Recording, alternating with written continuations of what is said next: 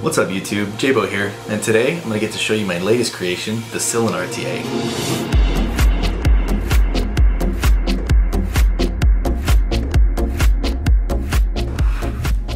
So rather than just talk about it, I want to dive down and show you all the little details of this guy.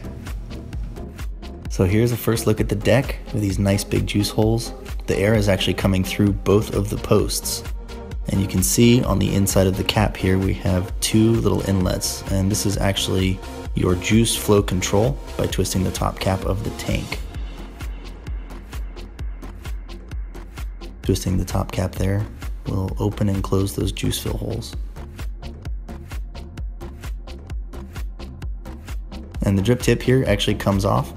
It is a normal 510 drip tip. You can actually fit a 510 drip tip in the top cap there as well, if you prefer.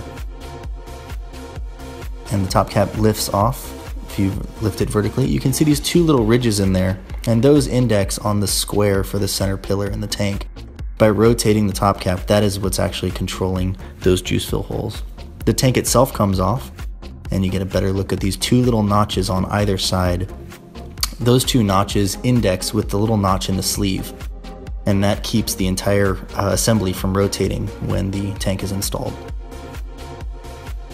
Pressing the top cap down and rotating to the left a quarter turn will keep everything locked in place so it won't come apart in your pocket. Now I want to show you the bottom here. It is a bottom airflow design. As I said, airflow comes up through the two center posts. Now these two little tabs here on the bottom cover those openings for the center posts, and simply by rotating that you can open and close your airflow. You can see a little bit of a gap. At the moment it's not fully installed because I haven't pressed it all the way down onto that O-ring.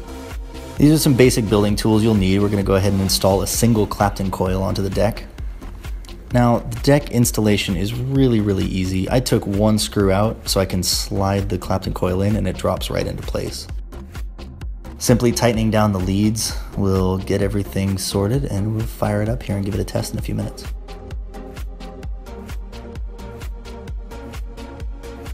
Now I did all the heating and testing before, so make sure there's no hot spots, but as long as it's warming up from the middle you should be alright. Now I'm using about 1/4 inch or so of cotton, and I prefer the Scottish roll method where you peel off the top and the bottom of the cotton. This is totally not necessary. It's strictly a personal preference. I find it wicks a little bit better if you separate the cotton and allow it to expand more evenly. Give it a quick roll. Pull it through nice and simple, easy resistance, and you're in business. Just clip the one edge. Now you do want to leave quite a bit of cotton sticking out either side. The goal here is that we're going to be kind of poofing either side. So I simply just roll and tuck the corner into the little juice well on both sides. And you'll notice that this creates kind of these two little bows on either side. And it's really important to have those little peaks because they're going to index with that juice cap I showed you earlier. A simple install of the top cap is to push down and twist. And you can take this time right now to pre-wet your cotton and make sure that the wick is in the same position as you left it, and sort of give it a touch up if you need. And again, it is incredibly important that the cotton is sticking up past the coil and should sit just below those two little notches in the sleeve, one there and one there. Those two little notches will line up with the top cap, keeping everything indexed. Make sure you close off the juice fill. Tank will snap into place. Juice should be coming down both of those little inlets. We'll fire it up and give it a test run. So go ahead and give the tank a fill, and when you're reinstalling the top cap, just make sure you open those juice holes. Another thing that's really cool is I've made all of my little top caps interchangeable. From the Indestructible to the Indy Duo, even the Bambino top cap will fit on the new Cylin. You just simply remove the tank, and then the tank can be placed on any other of my atomizers, and vice versa.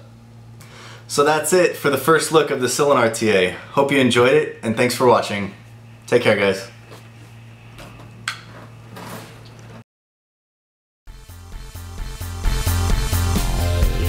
Gotta fix the mustache.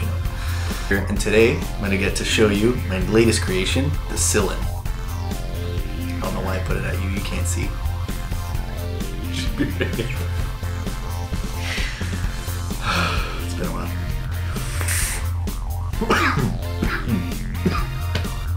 Let's try opening the juice fill. And then this fits on there nicely. Open juice fill. Yeah, let's fucking do that again.